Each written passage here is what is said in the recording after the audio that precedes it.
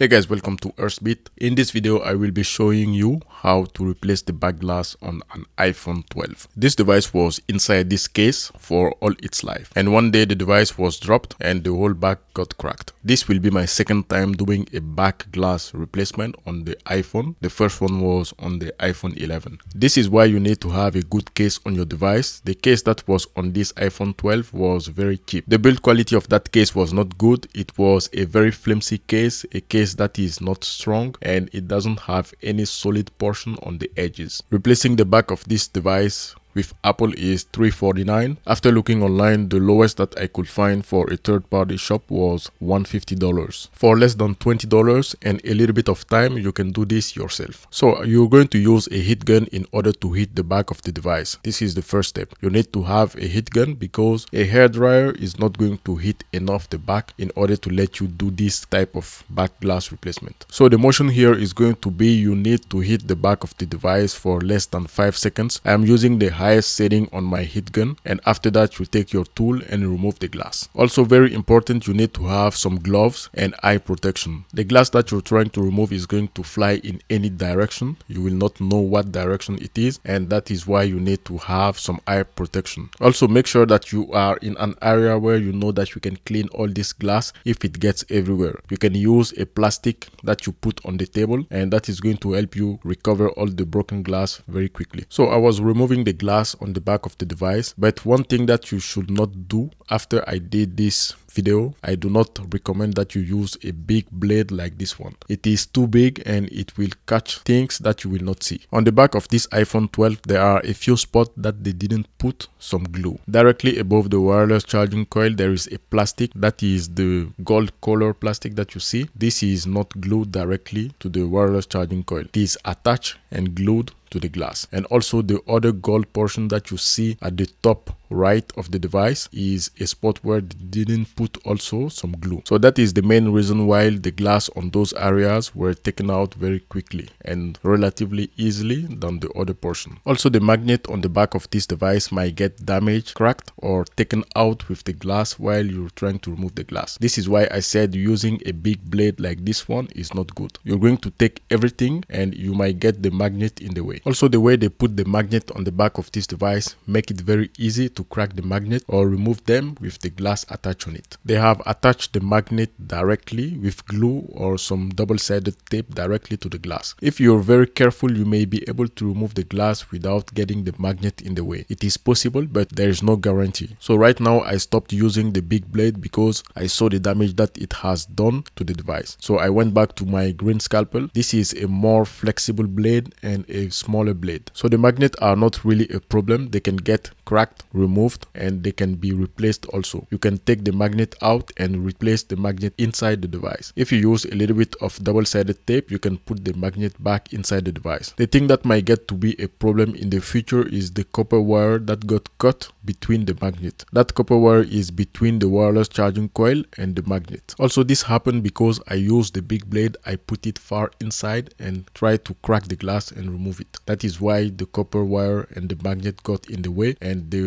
all got cracked. I also think that they should have put the plastic portion that is covering the wireless charging coil all over the copper wire and all over the magnet. So as of now, I'm not really sure what that double copper wire does, but I think that is the only thing that got damaged in the process as of now. Once I'm done removing all the glass on the back of this device, I will be testing everything to make sure that I have retained all the functionality. And also you can see I just changed my blade. The other one got cracked. That is why I started with the big blade, because that one is stronger and more solid. The green scalpel is very good in doing this, but if you push it too much, it is going to crack instead of getting something damaged on your device. I believe when I did this with the iPhone 11, I used only the green scalpel to do this, and everything went well. Nothing was damaged and the device was good. So if you want to do this, try to use a blade that is soft like the green scalpel. You don't have to buy the green scalpel. You can use any blade that is of the same type. So you can see, despite having that copper wire broken, the wireless charging coil is still working. So we still do not know why or how that copper wire interacts with the device. We will check that later. So while removing the glass on the bottom of the device, I used the big blade once again and was able to use a lot of force to remove the glass. But I think on that area something got damaged. So let's continue. I still have some glass on the camera and at the edge of the device. Those are the only areas where I need to remove the glass now, and we can start the assessment of all the functionality despite having a few things damaged on the device. I think the good combination while doing this glass replacement is to use a sharp blade like the green scalpel and use a flat metal tool like the one that I just had. Also later I will be showing you all the areas where there is no metal covering the component. Those are the areas where you will need to be more careful, because if you go far inside you're going to damage one of the components. I do understand why some components need to be exposed and not covered by metal, but there are some other parts in this device that should have been covered with that metal portion, the metallic frame, in order to protect the device while you're trying to do a glass replacement. So currently I'm trying to fit the glass on the back of the device. I didn't do the cleaning yet. After removing all the glass out of the device, you need to clean everything. Despite all the heat, the wireless charging coil is still working and the cameras also are working. There is no blurry situation on the cameras. Everything is functioning normally as of now. To do the cleaning, you're going to remove all the double-sided tape that is still on the back of the device. You're going to remove all those by scratching them and scratching the surface of the back of the device. Without doing this work of cleaning the back of the device, you risk to crack the glass that you're going to try to install, and you might also put the glass on, but it will not stick to the device for long. If you do not clean, you're going to redo all this. I found that this is the best tool to remove all the excessive double-sided tape or glue that is on the back. The green scalpel does remove some of the glue or the double-sided tape, but it is too sharp, and while trying to scratch, it might get too deep in the plastic portion of the body. That is why I think the flat metal tool is the best tool to remove all the excess double-sided tape or glue. So here I was trying to fit the glass on the back of the device after doing all this work and surviving all this heat.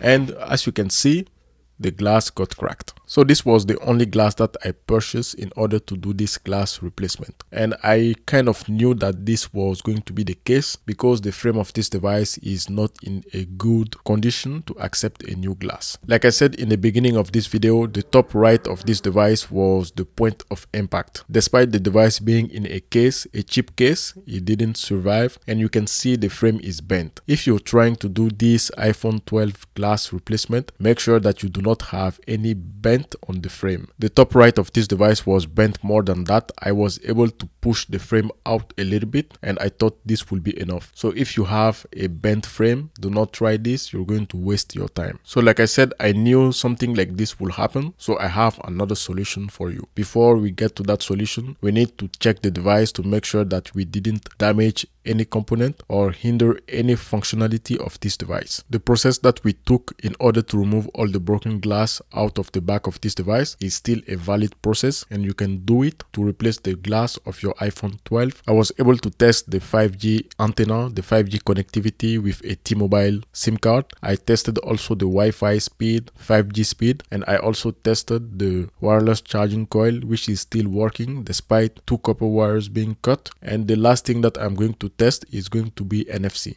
Apple Pay and NFC. As you just saw it, the NFC, the Apple Pay is still working, and we didn't damage anything in that compartment. I tested all the cameras also. They are working perfectly. There is nothing wrong with the cameras, and also the flashlight. The flashlight also is working. So this is the 2 copper wires that were cut while I was trying to remove the glass. This copper wire is very loose. It is not attached the same way as the other copper wire for the wireless charging coil. Also, the bottom left of the device is a wire that got cut. This was cut while I was using the big blade in order to remove the glass. All the cuts happen only when I use the big blade to remove the glass. So using a flat metal tool like the green scalpel, a very soft and flexible blade is going to be the best case scenario in order to avoid all these damages. The arrows that you're going to see are the areas that are not covered with the metallic shield on the back of this device, the metallic frame. At the bottom of the device are going to be the charging module component. Those are exposed at the 2 extremities of the bottom of the device. Just right below the wireless charging coil, there is an opening also. this is directly above the battery. I do not really understand why they have that opening there. There is no logical way or logical thinking of why they put that small opening right directly above the battery. Directly above the wireless charging coil around the magnet is an opening also. So that area also is directly above the battery. You're going to need this microphone mesh in order to reinstall the new glass. You can see here the magnets are attached to the glass by double-sided tape or by glue. When trying to remove the glass, at first I was able to remove the glass without touching the magnet. That was the first thing that I did in this video, and after that, when I took the big blade then and tried to remove the glass, it pulled the magnet and the copper wire that is attached near the magnet. Like I said, the magnets are not really a problem. You can remove the magnet by hitting the glass and using a blade to lift the magnet up. While doing this also, you might break the magnet also. The magnet can be taken out of the glass and refitted inside the device even if it is broken. If you know what those two copper wires do, please let me know in the comment box.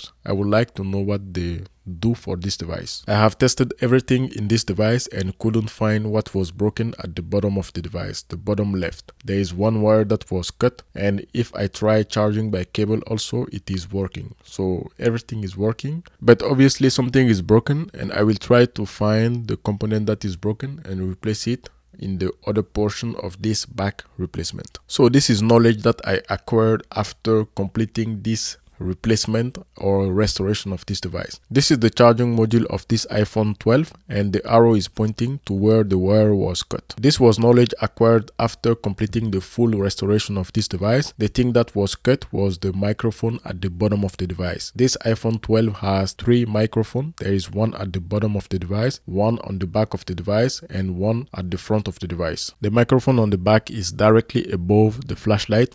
This is one area that is exposed also that you need to be careful while removing the glass. All other areas where you see arrows are exposed areas also. They are not covered by the metallic shield on the back of the device. So I knew that the frame of this device was not good enough in order to do a back glass replacement. So that is why I bought a new frame in white in order to transfer all the components. And this is a method of back glass replacement also, but this is going to make your device new again, completely new. This process is similar to a full teardown of the iPhone. You are going to transfer every single component inside your device onto the new frame of the device. This process is not easy. It is not very hard also. You need a lot of time in order to do either the glass only replacement or the frame only replacement. The main difference between these two glass replacement is the first one, the glass only replacement is cheaper because you're replacing only the glass of your device. The second one, the frame and glass replacement, is going to cost you more because it is more expensive than getting only the glass. But on the other end, you're going to have a device that looks brand new. The time to perform both is relatively the same if you're doing a manual glass replacement. So let's go back to the initial topic, the glass only replacement. After you have cleaned the back of your device and remove all the tape, all the glue, you can even use a nail grinder to scratch the surface of the back glass to make it as smooth as possible. And after that, we can start the installation of the glass. This is exactly what I did with this iPhone 11. I was able to make it very clean. It was clean and ready for the glass installation. Make sure that you do not use tape in order to seal the back of your iPhone. Tape is not going to work and it will not be durable. The best thing that you can do is to use B7000 or any type of electronic repair glue that is specifically done for iPhone back replacement. The B7000 need to be around the component. You cannot put B7000 on all these copper-like surface or gold-like surface. And also here you can see there is less component exposed. Everything is hidden under this metallic shield. We can certainly say that doing the glass replacement on an iPhone 11 is much more easier than doing it on the iPhone 12. Same thing for the iPhone 12. After you have put the B7000 all around the component and avoid all the openings, you can take your glass and start to apply the glass on the back of the device. If you have cleaned everything correctly, you can put the glass on the back of the device and start to apply a little bit of pressure on it. It is going to start to stick, and after that you can start to apply some clamps that are going to hold constant pressure on the back glass with the frame of the device together. While removing the glass around the camera glass, the camera rings might get a little bit bent after you remove them. you can apply a little bit of force on the camera rings for them to be flat. And after you have done everything, place the camera rings back on. I think here I have put the camera rings before I have attached the glass. So you might be able to put the camera rings back on, and then after that you can attach or install the new glass on the device. Click the video on the screen for the iPhone 11 glass replacement, and I will see you on my next video for the frame replacement of this iPhone.